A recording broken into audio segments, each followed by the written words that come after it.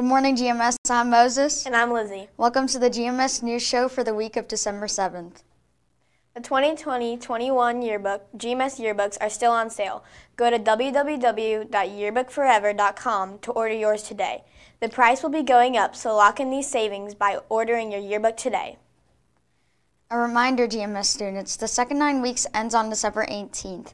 Remember to get all your grades in line as the 2F rule applies to all winter and spring sports.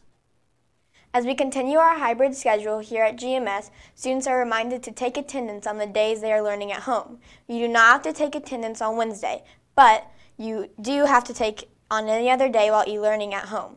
If you don't know how to take attendance for a class, ask your teacher. If your family is in need of Christmas assistance, email or call our student advisor, Mrs. McGuire. Students, remember, wear your mask. You need to have your nose and mouth covered at all times. This includes when talking to your friends. Thanks for your understanding and cooperation.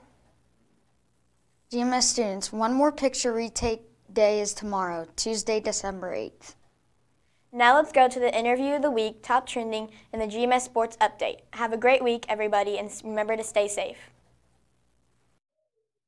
Welcome to the GMS News Show interview of the week. I'm Emma here with GMS Choir Director and General Music Teacher, Ms. Lincourt. How are you doing today? I'm doing pretty well. How are you? Good. Good. Would you like to start telling us a little bit about yourself? Sure. I've been the choir director and general music teacher here this is my 13th year now. This is the first job I got right out of college, and I've been here ever since. I have a dog and a cat, and actually my dog Millie, it's her birthday today. And I'm a huge Harry Potter fan and a Disney fan, and like to read and cook and sew and bake. Cool. What's your favorite place to visit and why?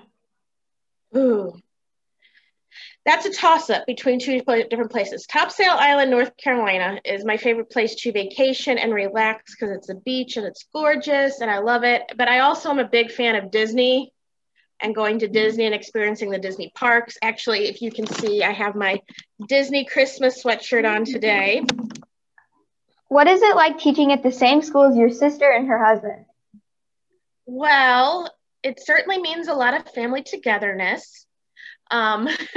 Which is good because I get along with them very well. So it's nice because if I'm having a bad day, I have somebody I can automatically go and talk to if I need to. So it's actually pretty good, and I'm thankful that we get along so well and that I'm able to see them every day, and not a lot of people get to spend that much time with their family. Yeah. How many Hallmark and Lifetime Christmas movies have you watched so far? This year, well, I don't really do the Lifetime Christmas movies. I'm a big Hallmark Christmas movie fan. So I think this year I've done 7 so far. I counted them up, 7. All time, it's way too many to count because every year I kind of just binge some Hallmark Christmas movies. Puts me in the Christmas spirit. Do you consider Gremlins to be a Christmas movie? I'm going to be honest with you, I've never seen Gremlins, so I can't tell you one way or another about that one, but maybe I need to put it on my Christmas movie watching list and give it a chance, and then I can get back to you and let you know what I decide. If you could make one change here at GMS, what would it be? You know what? I'm going to be honest, I really miss the courtyard from the old building. Like, it was nice to be able to, just have that courtyard that you could go out and, just sit in. Sometimes you could take your classes out.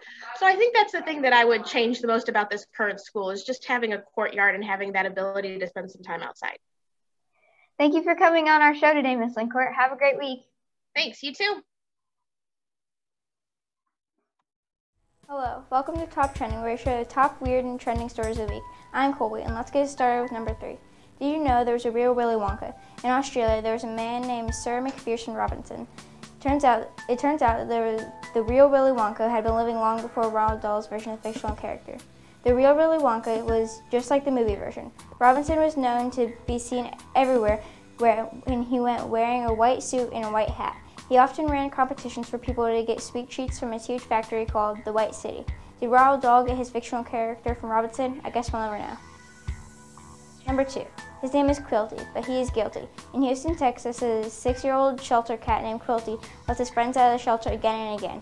Quilty the cat is an internet sensation after letting his inmates out. The people who work at the animal shelter say Quilty loves to let cats out of the senior room. One time Quilty got temporarily banished from the lobby so the room can be turned cat-proof. The people who work at the Friends for Life Animal Rescue and Adoption organization say that Quilty is mischievous and has quite a personality. Quilty has been recently adopted for his forever home. Number 1. Wildlife officials in California said that they had captured and relocated a black bear that became famous online for its repeated visits to the gas station convenience store. The California Department of Fish and Wildlife said the bear, which became a viral celebrity after security cameras recorded it pilfering snacks from inside the Chevron gas station in Kings Beach on multiple occasions. The bear was later revealed to be a 16-year-old male. I guess the bear lost his appetite for fish and moved on to Pringles and candy instead. Good morning, GMS. I'm Lily, and let's take a look at the sports for this week. On Monday, December 7th, the 6th grade boys will have a basketball game away at Shelbyville Middle School at 5 p.m. The 7th grade boys will have a basketball game at home versus Center Grove North Middle School at 5:30. On Thursday, December 10th, the 7th grade boys will have a basketball game at home versus the Franklin Community Middle School at 5:30. 8th grade boys will have a basketball game away at Franklin Community Middle School at 5:30. Thanks for watching the sports. Have a great week, everybody.